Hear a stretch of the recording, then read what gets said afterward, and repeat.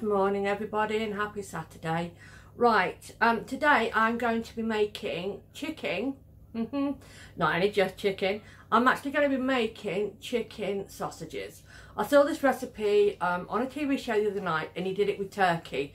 I've got loads of chicken, so I thought I'd have a go of making my own chicken sausages. The same ingredients apply. The only thing I'm not going to add into mine is chilli, because I've got a husband that doesn't like things too spicy. So I thought I would just do it plain simple, sage and onion and chicken. So in this bowl here, there you go, I've got a cooked onion with some sage. All I did was cooked it in a little bit of frylight and then added a little bit of water, just so I didn't use too much frylight and it helped cook it down a lot quicker. I cooked this beforehand because it has to be cold. It has to be cold before you put it in with your chicken mince. I didn't have any chicken mince, so what I did is I had chicken breast and I put them in my food processor. Let's have a look.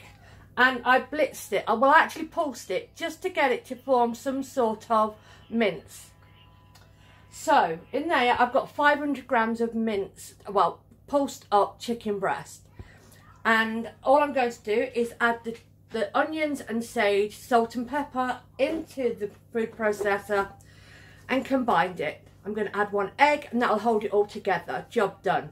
I'll then roll it in cling film to make like little sausages. And then all you do is poach it for 10 minutes in hot water.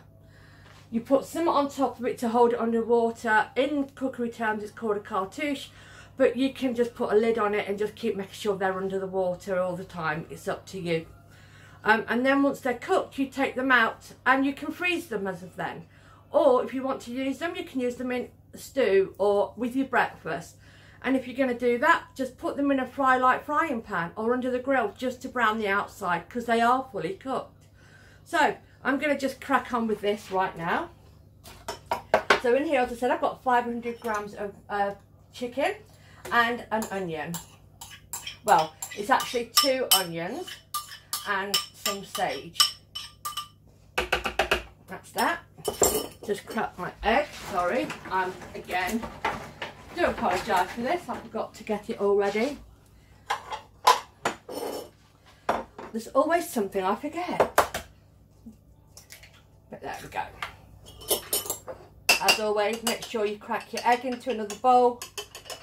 Make sure that it's not bad. Pop that in there. And all you're going to do is pulse it. Don't blitz it because it'll turn it. You need it to be, give a bit of body. You don't want it too sloppy or they won't hold together even when you put them in the cling film. And that's it. Done. 4 pulses. And now I've got a lovely mixture in there that I'm going to roll up into sausages. I will come back when I've done a few. Right, I just thought I'd quickly show you how to roll one of these up. It can be a bit tricky, but you can, you know, have quite a few practices. Put some sausage meat or the chicken mix or whatever it is you're making on the cling film and then completely turn it over on itself. And then just keep going. Turn, turn, just keep going all the way. There is a lot of wastage on the cling film, I'm afraid. And then once you get it like this, and there you go, a little sausage. Oops, caught one of the other ones up. And because you're twisting it, it should remove any air. And then all you do is just tie a knot in the end. Before you put it into the water, just make sure that they are completely sealed. There you go. If in doubt, you can always put a little bit more cling film over the top just to make sure. And you're only going to be gently poaching them. There you go. I know it's a little sausage, but hey, it's not what it's going to taste absolutely gorgeous. Right, I'll be back when I've done the rest. Well, there you go, guys. I've actually managed to make 9 out of that. Yeah, we've got some funny shapes, but that's roughly the shape you're trying to go for. They are, as I say, different shapes. They should still all cook roughly the same time. I'm going to put them in boiling water, well, simmering water, not boiling, because if we put them in boiling water, they will explode, and that'll be a horrible mess and waste of time.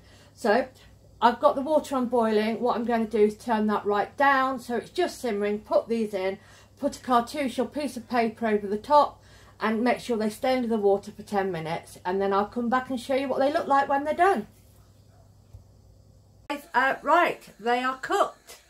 They look absolutely lovely. A bit anemic, but don't all sausages before you brown them off. And here they are. Gorgeous little sauce. Yes, we've got some funny shape sizes, but you know what? They are all cooked. I checked them on my Pride to make sure that they were all cooked, and they are cooked all the way through. What I'm going to do now is pop one of these little things into the frying pan so we can see what it's like once it's cooked. I'll be back with you in a moment. Well, there it is. One sausage that's been browned in the frying pan with frylight, cooked all the way through.